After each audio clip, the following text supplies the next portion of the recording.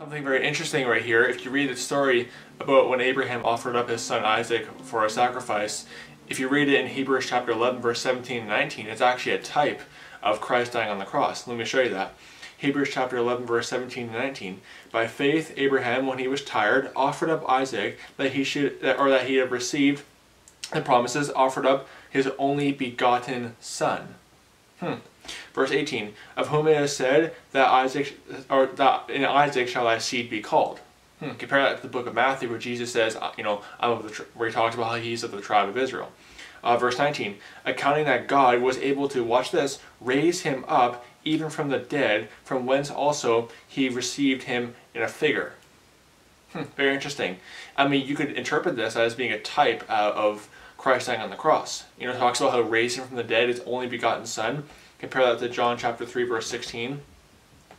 Very well known verse. For God so loved the world that he gave his only begotten son, that whosoever believeth in him shall not perish but have everlasting life. And in terms of being raised from the dead, 1 Corinthians chapter 15 verse 1 to 4, talking about the gospel.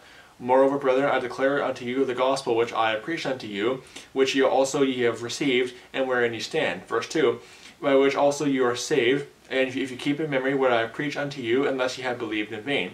And he talks about how in verse 3 and 4, how Christ died and was buried and rose again. Let me read that for you. Verse 3, for I delivered unto you first of all that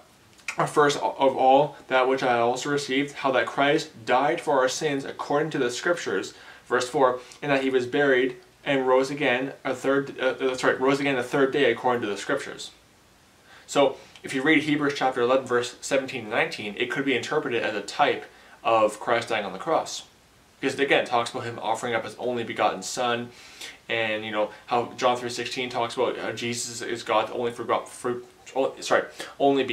son. And then in 1 Corinthians chapter 15 talks about how Christ was died, buried, and rose again. Back in Hebrews talks about how God could raise Isaac from the dead.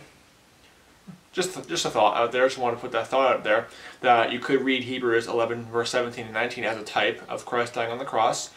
Just a thought. Just found that interesting. So anyway, thank you for watching. Goodbye.